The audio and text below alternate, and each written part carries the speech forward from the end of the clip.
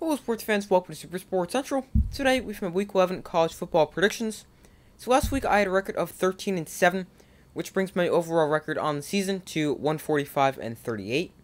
Starting off this week on Friday, we have Colorado visiting USC. So this is a major mismatch right off the bat. USC is the top team, a top 10 team, and Colorado is one of the worst teams in the country. Also, USC has a high-flying and high-scoring offense, and Colorado has the second worst defense in the country, giving up about 40 points a game. Colorado also has a brutal offense, the third worst scoring offense in the nation, only scoring 15.6 points a game. This should be a complete blowout. USC dominates every aspect of this game and wins 56-3. Moving to Saturday's games, we have Notre Dame against Navy. So this game is actually going to be in Baltimore. Notre Dame hasn't been amazing this season, but they've been a lot better recently, and they're coming off a dominant win over Clemson. Navy hasn't been that good this season. They're only 3-6, and obviously, as we all know, they're a triple option team, and obviously they haven't just been that good this season. So I have Notre Dame easily winning this one, 37-14. Up next, we have Ohio State hosting Indiana. So Indiana's been really bad this season. They've lost 6 straight, and now they go to Ohio State. They should get absolutely destroyed by Ohio State. Now, Ohio State's coming off a 21-7 win over Northwestern, and even though the conditions weren't great, they still should have won by more than 14 points. I think Ohio State gets a more convincing win over Indiana, and this time they dominate, winning 49-10. Up next, we have Tennessee hosting Missouri. So Tennessee lost to Georgia last week, but they could still easily make the college football playoff, but they will need to win out, and the more convincing win, the better.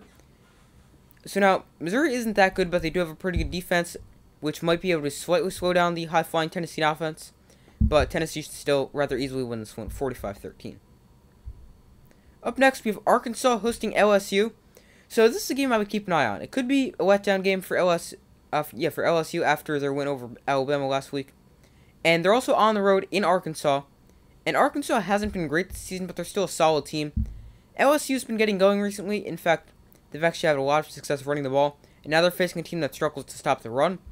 So I could see Arkansas with the upset, but I think LSU keeps going and keeps their hot streak going as they defeat Arkansas by a score of 36-28. Up next, we have Illinois hosting Purdue. So the Big Ten West is a complete mess right now. Illinois currently leads the West, but that could all change with a loss to Purdue. And Purdue was really bad last week in a 24-3 loss to Iowa. And now they face another really good defense in Illinois, which is actually the best defense in the country. Illinois is coming off a loss to Michigan State. And this is a game I feel could go either way. I think it's going to be a low-scoring defensive battle, but I have Illinois getting the win because their defense is a lot better than Purdue's. And Illinois bounces back from their loss to Michigan State as they defeat Purdue by a score of 22-16. Up next, we have Vanderbilt visiting Kentucky. So Kentucky hasn't been amazing this season, but they've been pretty good. The offense hasn't been that great because they don't have a very good rushing attack. And while the Kentucky offense hasn't been very good, I think they should still be able to score enough points to beat Vanderbilt. And Vanderbilt is a team that gives up 38 points a game. So Kentucky will easily defeat Vanderbilt, winning by a score of 37-13. Up next, we have Michigan hosting Nebraska. So Michigan has been very good this season. They're playing their style of football, playing good defense, and running the football. And if they do that this week, that's going to lead them to victory against Nebraska. Nebraska has a really bad rushing defense, giving up over 180 yards per game on the ground. And I don't think Nebraska's going to be able to score much against a good Michigan defense, especially when Nebraska's going to be without their starting quarterback, Casey Thompson, who's out with an injury. I have Michigan dominating this one, winning 48-0. Up next, we have Ole Miss hosting Alabama. So Alabama's coming off a loss to LSU, and now they have 2 losses on the season, which essentially eliminates them from college football playoff contention. Ole Miss had an extra week to prepare for Alabama, but you still don't want to play Alabama after they're coming off a loss, because they're 7-0 in the regular season after coming off a loss since 2014. And now Ole Miss has a tremendous ground game, one of the best in the country, but Alabama has a pretty good run defense, only allowing about 100 rushing yards a game. So if Alabama could shut down the Ole Miss rushing attack, I like their chances to get the win, because Ole Miss does not have the offense to keep up with Alabama's offense if they can't run the football. And I have Alabama getting the win here, bouncing back from their loss to LSU as they defeat Ole Miss by a score of 38-28. Up next, we have NC State hosting Boston College. So Boston College hasn't really been that good this season. They've lost 4 straight, and NC State's coming off a win over Wake Forest, where true freshman quarterback MJ Morris was pretty good. Now, NC State has also been good overall as a team this season, and I think that's going to continue with a win over a bad Boston College team, as NC State gets the win here 41-7. Up next, we have Louisville visiting Clemson. So Clemson really needs a big bounce-back performance after they were destroyed by Notre Dame last week. And Louisville hasn't been great this season, but they've been recently riding a 4-game winning streak. Now, this is a big game for both teams. Clemson has struggled offensively, especially last week, and Louisville has a pretty good defense. So I can see this being a upset, but Clemson has won 38 straight games at home. 38 games. That's quite the streak they got there. And I think they're going to extend that to 39, as Clemson wins this game by a very close margin, winning by 1 point, 31-30.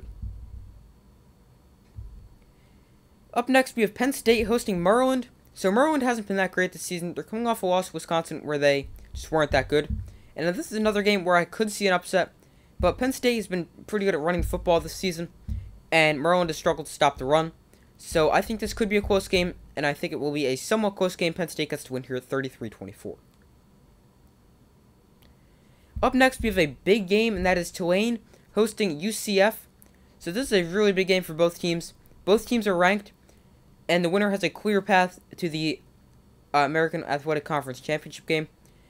And this is a big test for both teams. So UCF has a great offense, but Tulane has a great defense. UCF has a great rushing attack, averaging over 230 rushing yards a game. And while Tulane does have a pretty good defense, the rushing numbers are an elite. They give up about 127 rushing yards a game. So now I could easily see this game going either way. It's a true coin flip for me.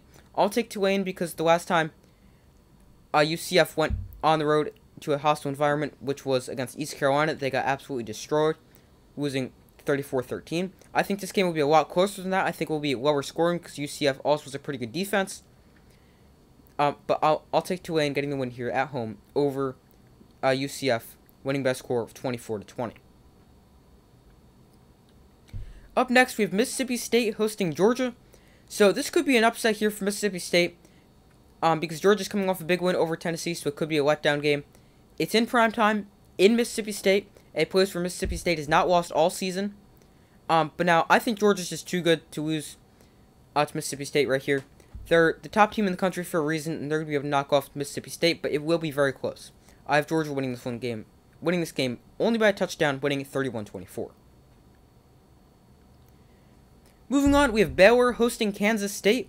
So Kansas State's been all over the place recently. They had a narrow loss to TCU, then they destroyed Oklahoma State, and they had a comeback attempt to fall short last week against Texas. And now the key for Baylor here is to slow down the Kansas State rushing attack. And Baylor has a decent run defense, allowing about 127 rushing yards a game. And if Baylor wins this game, it'll make the Big 12 race very interesting, with TCU, Texas, Baylor, and Kansas State in the mix for the Big 12 title game. There's others that aren't mathematically eliminated yet, but those are the 4 realistic options. So now I could really see this game going either way. Baylor's got a pretty good offense, but Kansas State's got a pretty good defense. Kansas State's got a pretty good offense, and Baylor State's got a pretty good defense. So Baylor's home, and I think they're going to sneak out with the win here, but I could easily see this game going either way. I'll take the upset. Baylor gets to win here 34-31. Moving on, we have Washington visiting Oregon. So this is a big game for both teams. Oregon's been really good since their Week 1 loss to Georgia, and Washington's been a little bit up and down this season, but they're coming off a win over Oregon State. Both teams have good offenses. Oregon's led by a Heisman Trophy dark horse, and that is Bo Nix. And Washington is led by the passing yardage leader in the country, Michael Penix Jr. Washington throws the ball a lot, averaging 370 passing yards a game. And Oregon's secondary isn't amazing, but it isn't awful. I think this is going to be a close game. I'll take Oregon getting the win here, 41-37. Up next, we have another game that I think is going to be a shootout, and that is North Carolina hosting Wake Forest. So both teams have outstanding offenses. Neither team has a very good defense. 2 great quarterbacks, Drake May for North Carolina, who leads the country with 31 passing touchdowns, and also has only thrown 3 interceptions. And Sam Hartman for Wake Forest, and he's been good this season, although he's turned the ball over a lot, 9 interceptions already, with 3 interceptions in each of the last 2 games. So now I think this is going to be a shootout with 2 great quarterbacks and 2 great offenses. And I think Drake May is going to be able to keep the ball safe and lead North Carolina to the victory over Wake Forest, winning 48-45. But I could easily see this game going either way. Up next, we have TCU visiting Texas. So this is another extremely tough game to predict. If TCU loses a game in the regular season, it will be this game. It's a night game in Texas on the road. I could see this game going either way. Both teams have great offenses. They could score a lot of points. Neither team has a great defense, so I expect it to be a high-scoring game. This is very difficult to pick because I don't know which Texas team we're going to get. Or we can get the first half Texas team from last week where they went up 31-10 before the half. Or we can get the second half team where they almost blew that 31-10 lead. So TCU is really good at coming back. And if they get down against Texas, it's not a big deal for them because they've been coming back most of the season. But I'm going to take Texas getting the win over TCU here. But this is another game I could see going either way, and it's a true coin flip for me. I'll take Texas 38-35. Moving on, we have Syracuse hosting Florida State. So these two teams have completely changed their trajectory a few times this season. Syracuse started off really hot 6-0, now have lost 3 straight. And Florida State also got off to a good start, then they lost 3 straight, and now they're back on the upswing. Both teams want to run the football. Both teams have about average run defenses. For Syracuse, we don't know if quarterback Garrett Schrader is going to play. And if he can't go, backup Carlos Del Rio Wilson will start in place of him. And now I could see this game going either way, especially because it's in Syracuse, in the Carrier Dome, a very difficult place to play. But I'll take Florida State sneaking out with the victory, winning by a score of 27-23. Moving on, we have Utah hosting Stanford. So Utah is getting healthy with quarterback Cam Rising and running back Tavion Thomas returning from injury last week. And luckily for Utah, they might not even need to play the entire game. Stanford's so bad, they should dominate this game. And Utah will win 42-7. And our final game of the week, we have UCLA hosting Arizona. So Arizona's defense is not very good. They've lost 4 straight games. And in those 4 games, they have given up an average of 47 points. And UCLA is coming off a game where they scored 50 points. So obviously a terrible matchup for Arizona. And UCLA will get the win here easily, winning by a score of 48-20.